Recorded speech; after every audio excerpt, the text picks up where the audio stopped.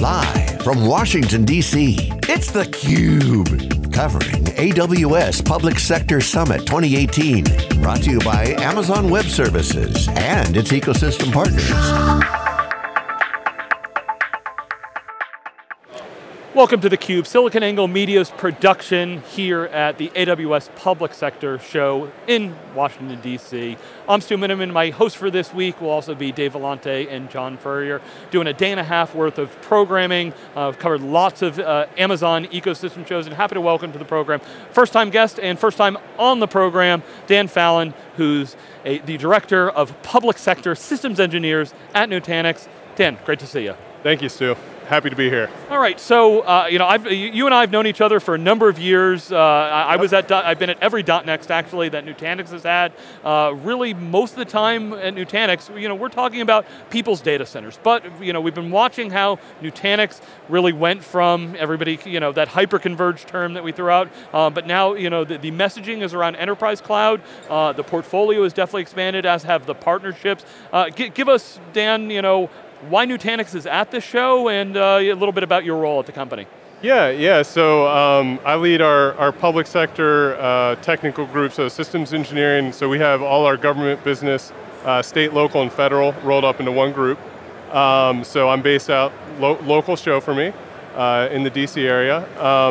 And this is our second year attending the Public Sector Summit. So, last year it was after our Calm acquisition, we really starting to step into the space of, I would say, solving the cloud problem for organizations and blending your on-prem environment into your public cloud. So that was, kind of our focus last year when the marketing team and we kind of get together and figure out what shows we're at. We're like, let's do, AWS. It's kind of a new one. We're like, all right, will it be good? I would say it was a hit last year. And then this year, we made some additional acquisitions, announced it at our large .next conference, and really focusing on Beam and cost optimization. Yeah, so Dan, I remember back a couple of years ago, people would knock on Nutanix. They're like, they're just VDI, and really they only work on the government sector. It's like federal is like a big thing because they can get to a certain price point that some person can sign off on, and we're like, government's pretty pretty impressive segment. You look at the show. I hear we're expecting about 10,000 people, which is typical for these regional shows, but this is more than that, the public sector. So tell us a little bit about your customers, and love to hear you talk about what use cases they are and how they think about cloud, and look at Amazon and look at Nutanix and how that fits for them. Yeah, and I actually just heard from our director of marketing here that it's approaching 14,000, so they're blowing out the attendance. And I mean, definitely government is unique. That's kind of why we have it divided into a vertical. Nutanix was very early on into federal, and unlike a lot of startup small companies, instead of running away from the additional security burden, the compliance requirements, the leadership, Dheeraj and Satish, leaned into it. They said, all right, let's build out our federal team, let's go out and do common criteria compliance, some certifications that cost a lot of money. So they really, leaned into that and helped the organization grow in federal, and that kind of became our beachhead, and then obviously Nutanix has just grown around the world since then. But across public sector, really a couple different verticals. They actually combined the government units about a year ago now. So I'm getting more and more familiar with the state and local business as well as the education. And you can kind of look at those as three separate verticals. And then my kind of background is federal. I've been here doing contracting, consulting work for the federal government and now at Nutanix. And so they all kind of have a different spin. In the federal government, since we're in DC, start there first, a really big focus on data center optimization and cloud first mandates. So, I get into discussions because there's really a larger conversation to be had on like what is cloud. A lot of people see it as a destination, but it's really, they have scorecards that they need to close, consolidate data centers, and part of that involves moving to the cloud, part of that involves just refactoring their on-prem and could be hyper-converged, just really getting to a better optimized state in their on-prem data center. So. Yeah, and one thing I like is when you talk to customers, they don't get into these arguments over like, well, what is a private cloud? What is, how do I measure these public clouds? They're like, yes, I have a cloud strategy, and you're right. The government has certain, here's the criteria we need to follow. Here's the service you can buy. I'm sure they've got GSA contracts for lots of different things that they can buy off of. But Nutanix has a tool that you're talking about at the show called Beam. Why don't you explain how that fits into helping customers understand, what applications they put where and how they manage their entire infrastructure? Yeah, and I think whenever I get into those conversations with cloud, I always like to understand, all right, why cloud? Why are you moving into cloud? And a lot of times it is higher level mandates, that there's a presidential memo, there's a new, so there are laws they have to follow in terms of optimization of the data center. But if you peel it back, there are, agility and getting rapid time to market.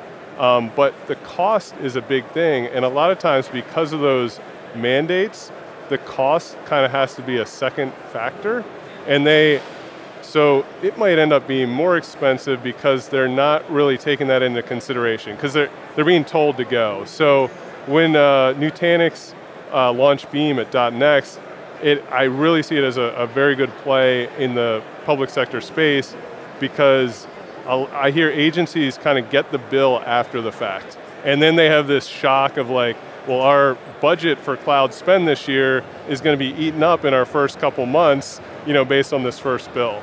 So with Beam, we have a lot of governance and cost control, but also the budgeting aspect, which I think will be huge in government because they have a fixed budget. They're not as used to doing things OpEx.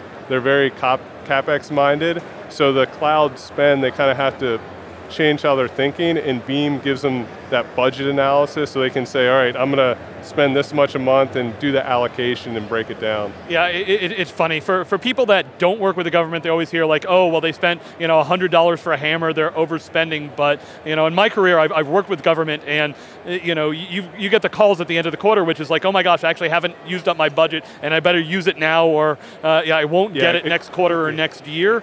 So cost absolutely a key concern. Maybe drill us in one down level as to what kind of thing, how does Beam help them? You said understand, optimize what they have, as well as plan for the future. Yeah. So they're, Beam hooks into the public cloud providers as well as your on-prem stack. There are a couple different views. We've already refactored it into the nice Nutanix UI, so you have the same look and feel. But you have a couple different views. You have the cost visibility view, so your spend per day, per month, per year.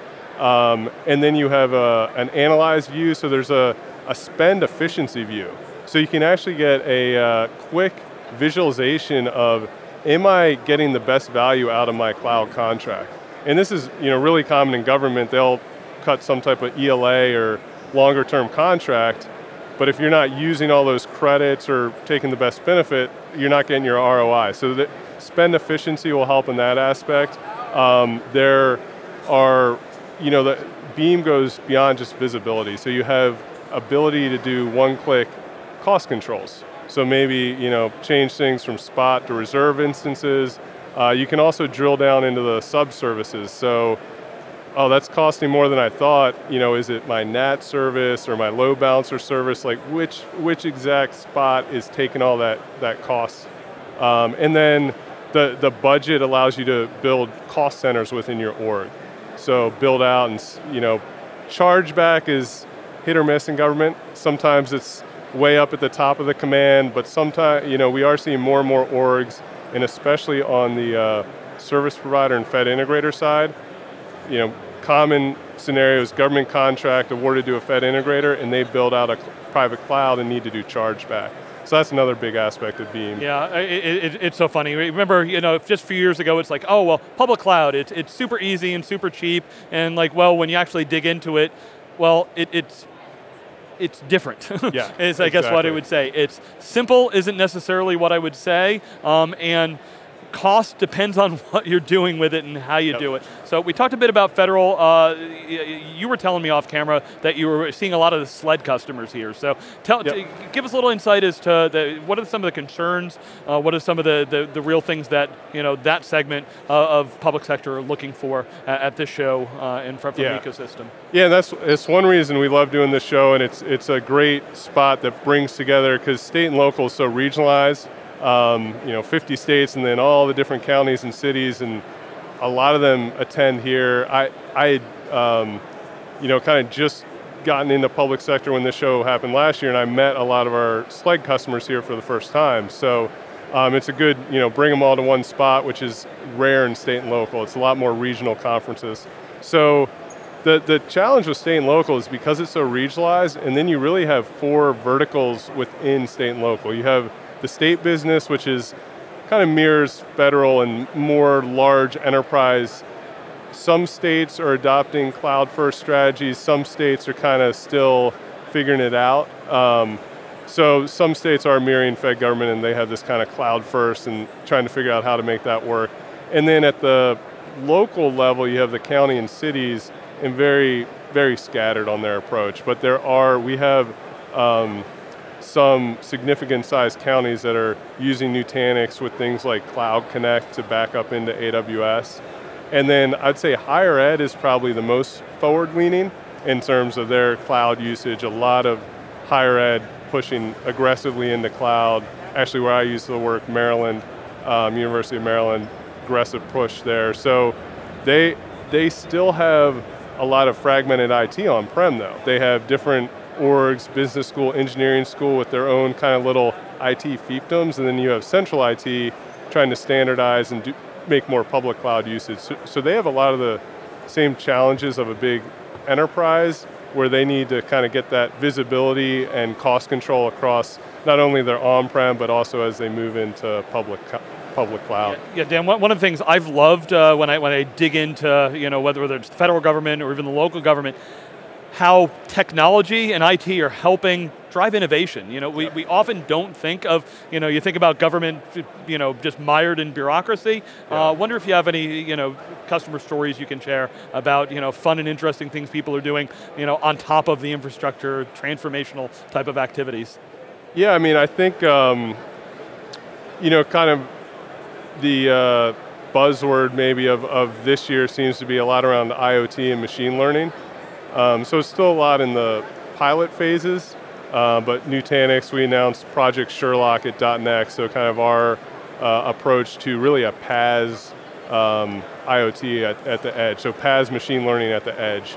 And we actually just deployed our first customer on the commercial side a week ago, so still early days, but I would say the interest at the state and local level is huge. That smart city initiatives, self-driving car initiatives, and just the data is overwhelming. So they're planning ahead. Some of them are pretty far along, but there's obviously starts and stops on where these initiatives are going. But the amount of data, and it's all dispersed, and just how to get their arms around that, how to control that. And then in federal, there's a lot of requests for machine learning out at the tactical edge. So we have our soldiers forward deployed. How do they take their imagery and analyze that and not have to wait 24 hours for someone to come back from the main data center? And that's real life-saving, game-changing for them to be able to analyze it right then and there, and also big in disaster relief scenarios. So, being able to analyze, I was talking to one customer we had at a CXO roundtable last week at our local .next event, and they were talking about after the hurricanes in Puerto Rico, is how to analyze, like, where's there even power, where's the water good, and overlaying all that on imagery. But right now that's like 15 different sources that they were trying to pull together into one system. So a lot of challenges like that people are trying to address. Yeah, and I love that, Dan, and I think you hit right on it. It's data at the center of it. How can I leverage it? How can I get new value out of it? I've talked to some government agencies that are like, how do I transform how we do parking in a city? I have the data, we have some sensors, oh wait, we can actually make an app. Sometimes it's partnering with the commercial side and business, but other times it's government just driving these forward. All right, Dan, want to give you the final word. We're just kicking off the event, but give us a final takeaway for Nutanix, AWS here at Public Sector Summit, what you want the takeaways to be.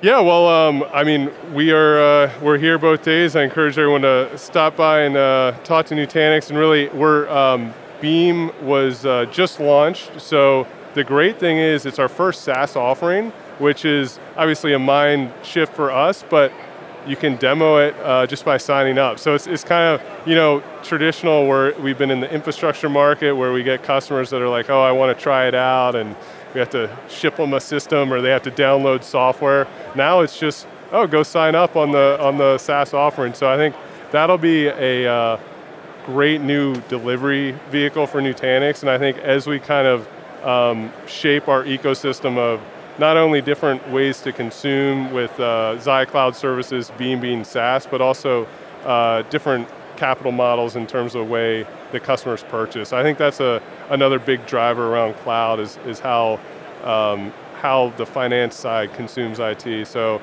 I think it's great to see, we're kind of expanding, blending into the AWS ecosystem as well, but tying it all together so people can manage everything from one spot.